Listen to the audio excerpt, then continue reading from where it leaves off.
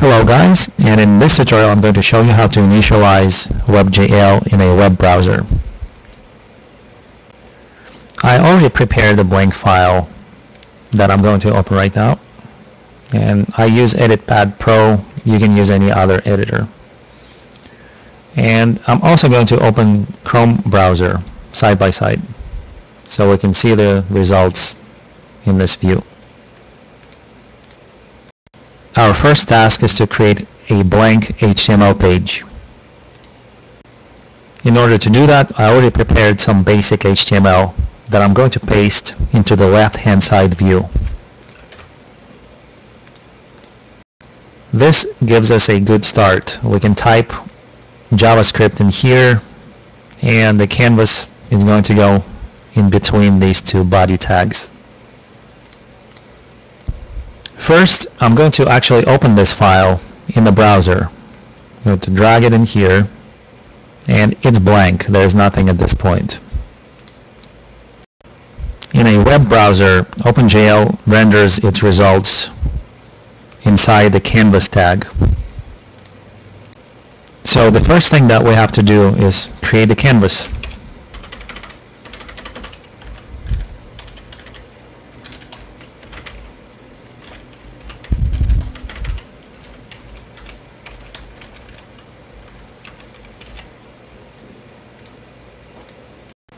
Let's assign an ID to our canvas and call it GL. The next thing you want to do is to create an object that will refer to the canvas tag. I'm going to call this object canvas, and it will equal document.getElementById. And we're getting the canvas by ID, so because our canvas ID is GL, we're going to put it in here. Now that we have a link to our canvas object, we can request a WebGL context from it. The canvas object has a function called getContext.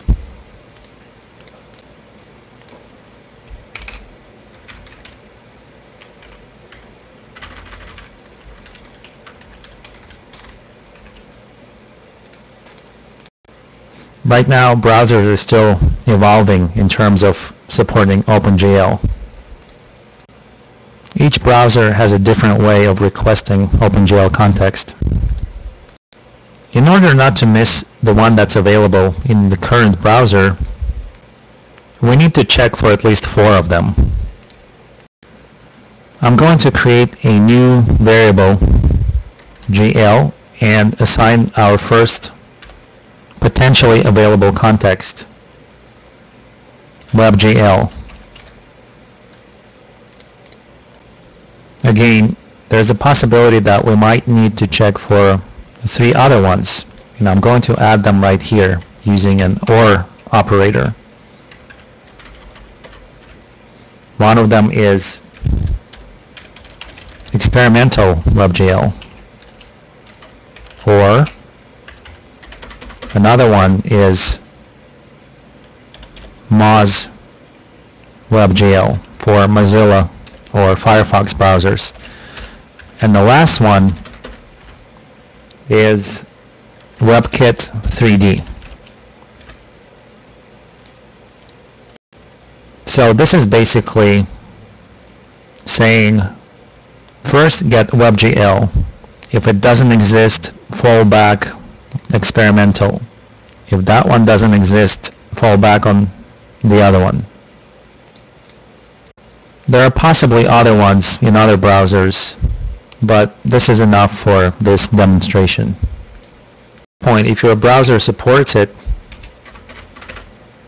then your GL context will become available, and we can start using this object to call OpenGL functions.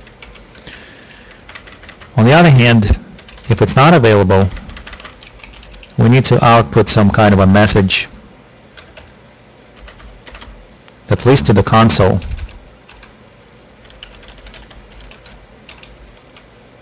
saying that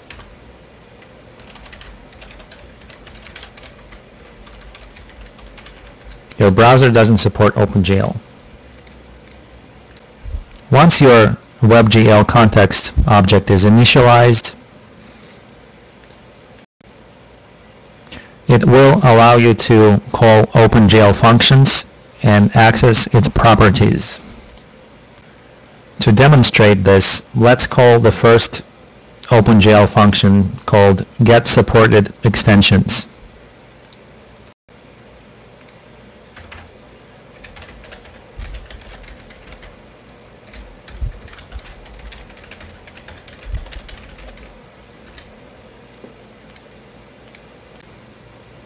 Just for reference, I'm going to output to the console our GL object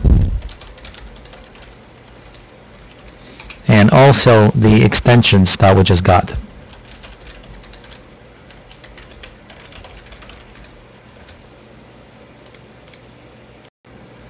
Now at this point I would like to launch this code in the browser, but there's one more thing. Because of how browsers download information from top to bottom, if we run this code right now in the browser, it will produce an error at this line. And that's because the page hasn't finished downloading yet, and we're already getting the canvas by ID. In order to prevent this error from happening, we have to wait until the page is finished downloading. For this reason, I'm going to put this entire code inside of a function. So I'm going to create a function around all of this code.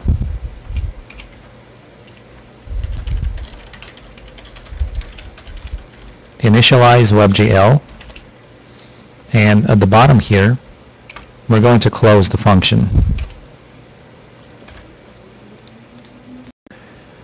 And now we're going to call this function from the onLoad attribute within the body tag. Equals, call the function.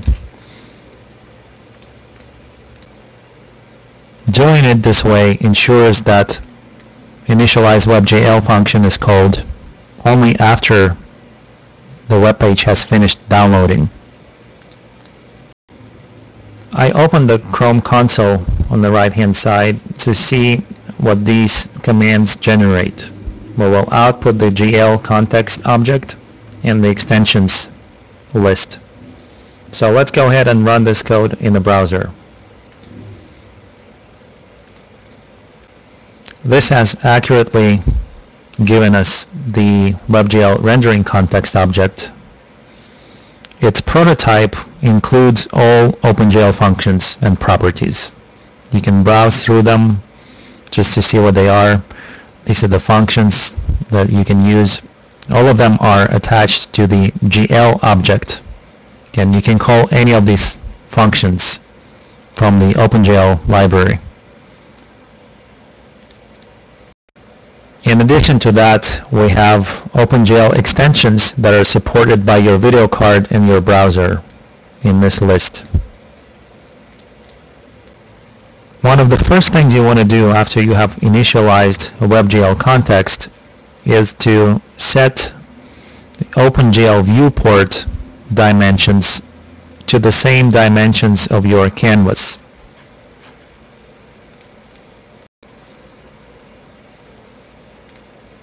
So let's go ahead and do that right here.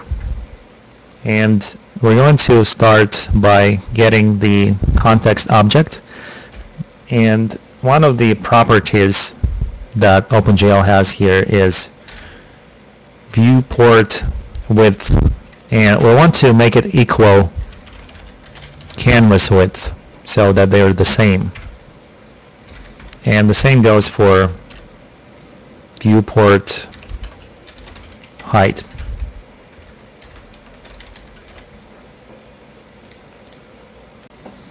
Now we have finally gotten to a very interesting part in this tutorial where we're actually going to clear out the background color of canvas using OpenGL.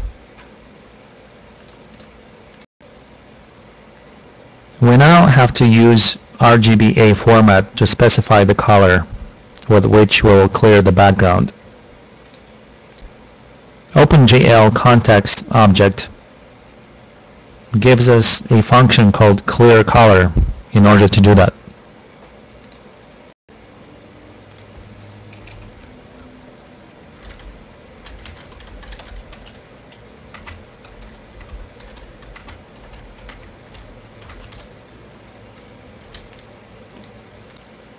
But calling this function alone is not going to clear our canvas with a black color. We now need to let OpenGL know that we actually want to do it. This is done by letting OpenGL know that we want to use color buffer bit.